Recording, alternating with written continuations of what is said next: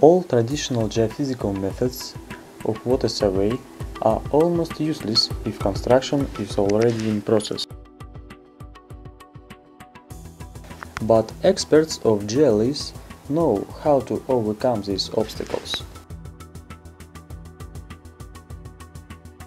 At the first stage, we survey the area using an express bio-geophysical method for finding tectonic faults, and as a result, remote watering zones.